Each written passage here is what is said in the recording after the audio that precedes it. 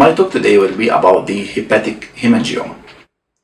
Hepatic hemangioma is a benign hypervascular tumor of the liver affecting females more than males by a ratio of 5:1.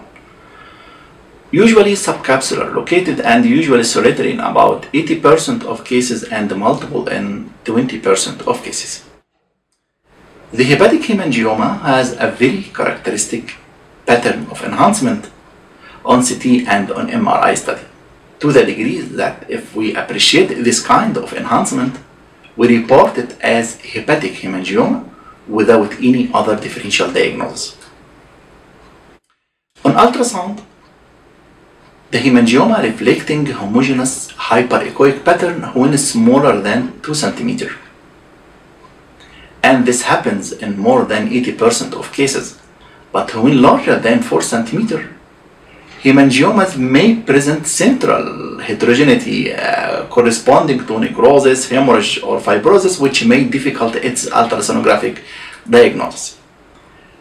On CT scan, on the plain study hemangioma reflecting hypodense appearance, and after intravenous contrast administration, if it is smaller than 2 cm, it shows complete enhancement in the arterial phase, with retention of the contrast in portovenous and delayed phases, become more bright than the adjacent liver parenchyma in all phases.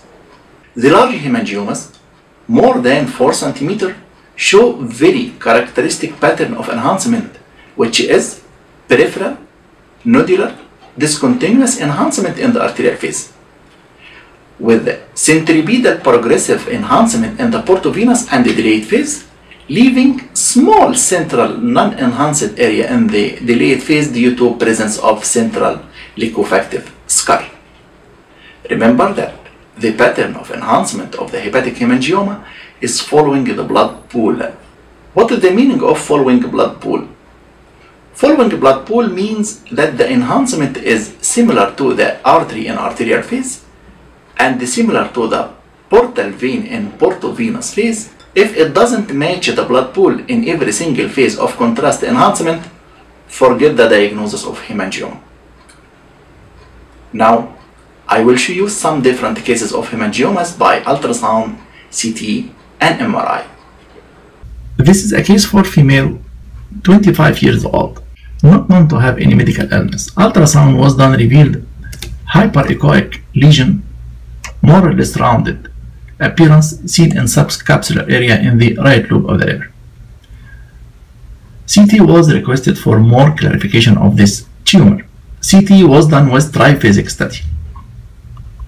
Here in the right lobe of the liver, we have mass lesion showing the typical features of liver hemangioma, seen in the form of peripheral, nodular, discontinuous enhancement, and the pattern of enhancement is following the blood pool. What is the meaning of following the blood pool? Means that the degree of enhancement of the nodule is similar to the aorta as you see here in the arterial phase. When we go to the portovenous phase, there is centripetal enhancement and more fill-in of the enhancement of the tumor itself, and also the pattern of enhancement following the blood pool. And in the delayed phase, we can appreciate more and more enhancement of the tumor as you see in this image here. So this is the classical appearance of cavernous hemangioma of the liver by CT scan.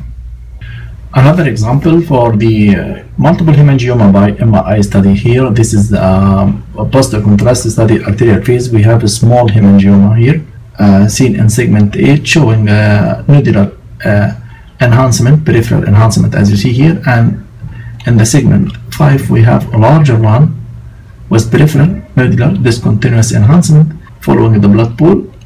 When we go to the portovenous phase, there is complete enhancement of the small hemangioma, and the large hemangioma here showing centripetal fill-in with more enhancement in the arterial phase, and in the delayed phase there is more and more enhancement of the hemangioma with non-enhanced central scar.